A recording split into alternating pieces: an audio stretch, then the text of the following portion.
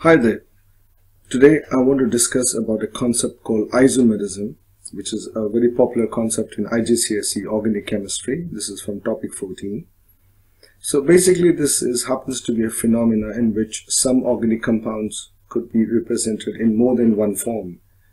But keep in mind that they will have the same molecular formula. So that's the challenge that you have. We'll give you a molecular formula and you will have to draw two or more different structural arrangements of that particular compound. And of course, when you have different structures, you end up having different names. So it is a good opportunity for you to also revise your IUPAC rules and regulations. So let's have a look. I'll start you off with a simple definition which I've already mentioned here. So let's have a look at the first case. If I give you a molecular formula C4H10. Now keep in mind, you are not allowed to change the composition of what I have given you. It means you only have to work with 4 carbon atoms and 10 hydrogen atoms. And you have to arrange them in 2 different ways such that you end up having 2 different names as well. Now, the first option, probably what you could think, is to arrange the 4 carbon in a straight carbon chain. Now, you must also keep in mind how do we come to know the number of hydrogen which is attached on every carbon. Now remember, carbon is in group 4. It means it has 4 electrons in the outer shell. It needs to form 4 bonds. So the number of H depends on that. On this particular carbon, number 1 already has made 1 bond, so it needs 3 more, and that's how we put the 3 hydrogen there.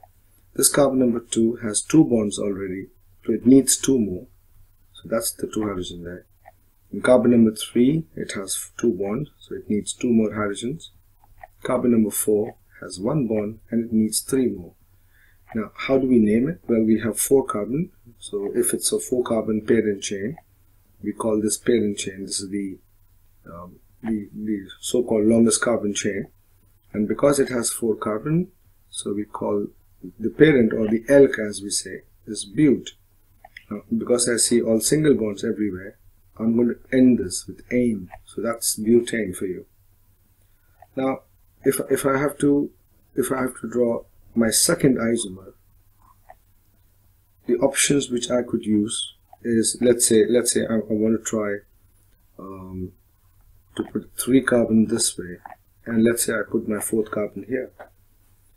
But the problem is, when you number the carbon 1, 2, 3, you have to put the 4th number here because it's still part of your parent chain, which basically means this and this is the same thing. So this couldn't be your isomer. And if you look at the option of 3 carbons and you want to put the carbon this way, and you'll find that it's the same situation again. I mean, if you want to number the carbon, you could number from here, or you have to number from here. It still ends up having 4 carbons, which means it still becomes butane. You cannot consider this as a methyl group. That's not possible because it becomes part of the parent chain. So that's why a second alternative for you could be, you could put 3 carbon this way and put the 4th carbon here, because we understand we can't put it on this one, we can't put it on this one. So we can put our 4th carbon here. And if you count the number of hydrogen for each one, then this carbon has 1 bond, so it needs 3 more. This is carbon number 1, carbon 2, carbon 3. Now this carbon has 1, 2, 3. It only needs 1 more H. This is carbon number 3. It has 1 bond. It needs 3 more. This carbon here, it has 1 bond and it needs 3 more. Now what has happened is, that's the so-called parent chain, and that's the functional group methyl, and it's at position number 2, which means when you name this compound, you're going to name this as 2-methyl. 2 because of that, its position is 2. Methyl because of this, that's methyl group. And you have 3 carbon in your parent chain, so that's prop. And since you see all single bonds everywhere, that's ane. So that's 2-methylpropane. Now 2-methylpropane is definitely an isomer of your butane that you drew earlier on. This was butane. So that's your first isomer, butane. And if you look at butane, it has 4 carbon and 10 hydrogens.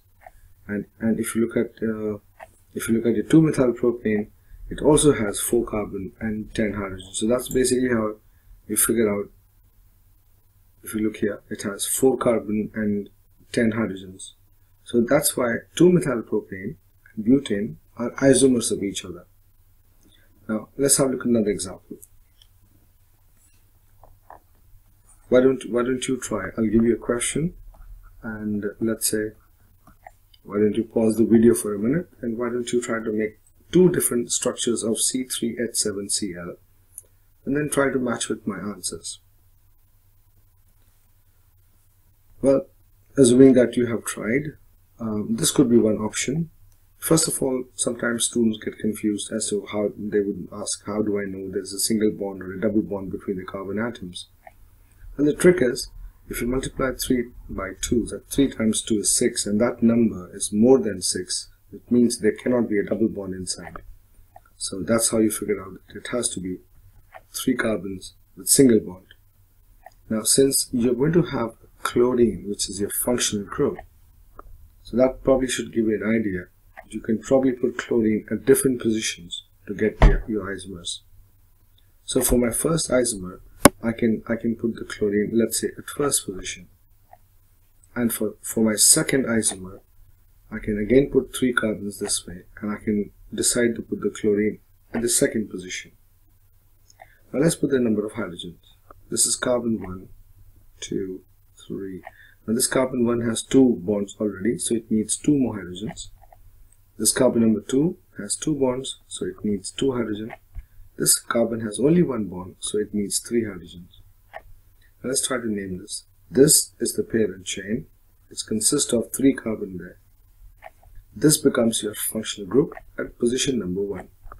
So that's why this is going to be called as 1-chloropropane. You could also call this as chloropropane. It's understood it's on position 1. But if you look at this one, this needs 3 hydrogen, 1, 2, 3, so it needs only 1 hydrogen, and this needs 3. This is 1, 2, 3. So now the name of this compound becomes 2-chloropropane.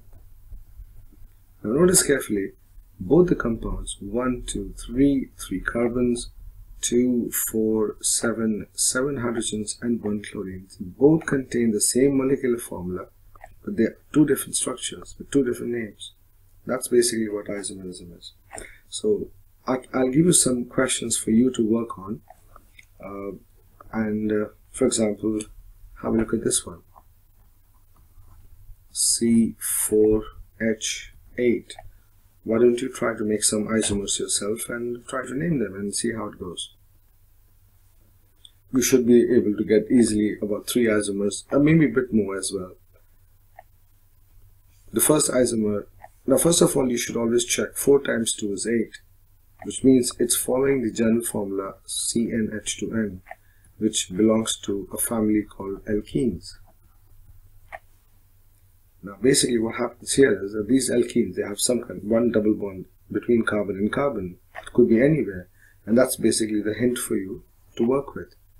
So you could think of 4 carbons in a straight chain, and you could decide to put the double bond here. The moment you do that, you get an idea of maybe I can put my 4 carbons this way and put the double bond here. So I clearly got my 2 isomers. So let's put my hydrogen. That's 1, 2, 3, 4. So this carbon needs only 2 more hydrogens. This carbon, 1, 2, 3, it already has 3 bonds, so it just needs 1 more.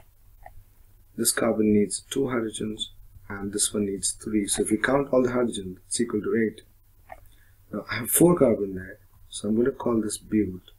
But I see there's a double bond between 1 and 2, so I can say bute 1-ene, or I can simply say butene. I don't have to say the position. It's understood, it's on 1. Then when I look at this one, carbon 1, 2, 3, 4. This is CH3. This one needs 1H, and 3 hydrogens. Now I see the double bond is between 2 and 3. So this compound is going to get the name but2ene. Now look at the names. There are two different names, two different structures, and both contain the same molecular formula. There is one more isomer you can think of. Now if I shift the double bond to this position, I can't get an isomer. So which means I can think of having a smaller chain of 3 carbons. I can put the double bond here or here. My 4th carbon, remember I can't put it here and here, so I need the 4th carbon here. So this is carbon 1, 2, 3. So this one needs 2 hydrogen. This carbon to number 2 has 1, 2, 3, 4. It already has 4 bonds, so it does not need any hydrogen. Carbon number 3 needs 3 hydrogens, and this needs 3 hydrogens. So that becomes the parent chain. That's the functional group. It's at position number 2, so it's going to be called as 2-methyl. And because I have 3 carbon there, so I'm going to call this as prop. And since there's a double bond, ene. That's 2-methylpropene. So all 3 are isomers of C4H8. So that's basically what simple isomerism at the IGCSE level. You could think of shifting the position of double bond. You could think of shifting the position of any other functional group. You could think of reducing the parent chain by 1 carbon, but don't forget, don't put that carbon as methyl group in the first and the last of the chain. Try to put that in somewhere in the middle. Thank you very much. I hope you enjoyed the video, and if you liked it, please don't forget to like and subscribe it and share it among your friends. And I hope to make more videos for the organic chemistry soon. See you. Ciao.